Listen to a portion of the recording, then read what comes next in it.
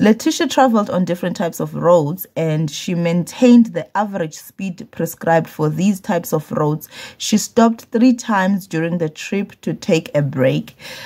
So Letitia stated that the 3 breaks were approximately 25 minutes. So she stopped for 25 minutes, she stopped for 25 minutes, and she stopped for 25 minutes. That's what she's saying. So what I'm looking here is she's traveling on different roads.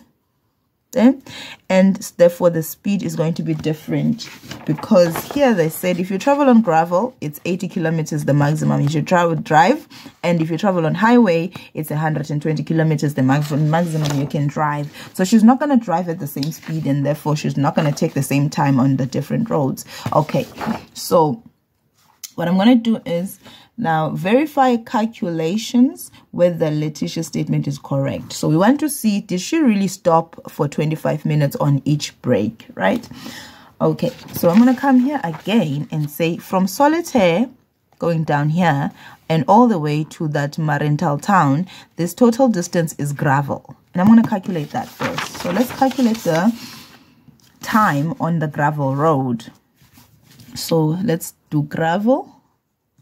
Right, so on gravel, I'm going to say time is equal to a distance over speed, and I'm not assuming that it's given to me that time is equal to distance over speed, and then the distance is, it said on C14, which is gravel, and C19, which is gravel, 140 plus 289, but you can also read it from the drawing the 80 plus 60 plus 180 plus 109, and the answer, the total distance there is, let's use a calculator, 89, which is the distance, that's 140 plus 289, 429.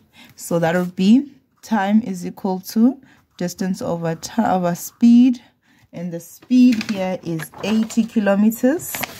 So that would be time is equal to 429 divided by the speed, which is 80 kilometers, and that is divided by 80, and that gives us 5.3625 hours, right?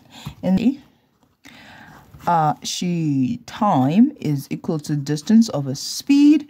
Let's find the distance then, because time is what we're calculating. Let's find the distance on the highway road. There's the highway road. We did calculate for the first question there, and we said it's 217. So that would be 217 divided by, what is the time speed? Oh, the speed is 120. Okay, so 120, and we get the time there.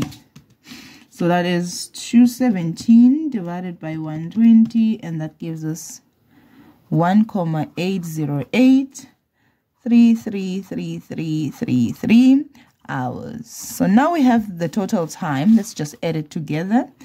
3.3625 plus 1.808,333333 plus 1.808,333333, and that gives us 7,170833333, right, hours. And then if she drove at 4 in the morning and arrived at 12:25, so to find the duration of this trip, we'll say 12:25 minus 4. 12:25 minus 4 hours, and then we'll say 5 minus 0 is 5, 2 minus 0 is 2, that's minutes, and then we can't minus those 2, so we're going to go borrow there, and that's 12 minus 4, which is 8, right? So it's 8 hours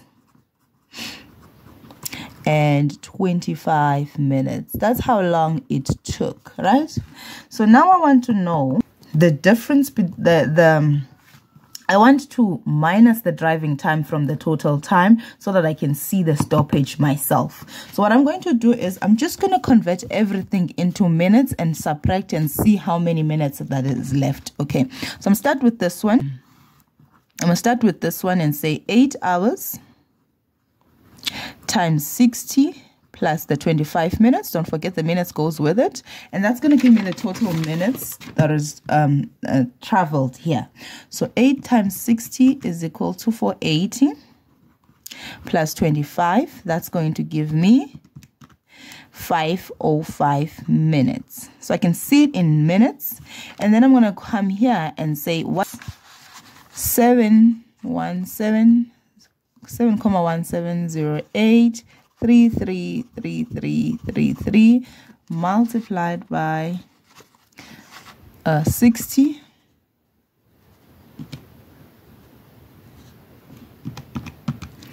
and that is 430.25 minutes. So this is the driving time in minutes.